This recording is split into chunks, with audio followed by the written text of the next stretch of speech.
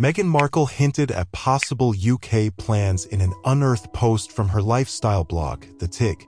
The Duchess of Sussex had a penchant for Britain before meeting Prince Harry, which she revealed in a blog entry in 2014.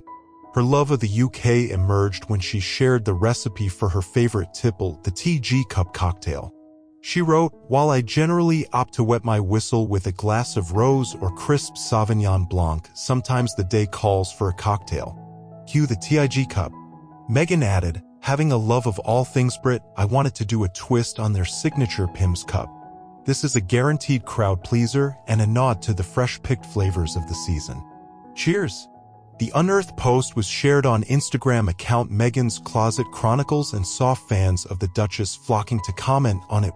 One Instagram user wrote, "How meant to be are they? I am dying here, the signs were always there." Another added, "It was the first thing I noticed, all things Brit." Before moving to Britain and her engagement to Prince Harry, Meghan loved London so much that her favorite haunt allowed the former actress to leave her luggage behind between trips. Prince Harry made the revelation about Private Members Club, Soho House, in his best-selling memoir, Spare.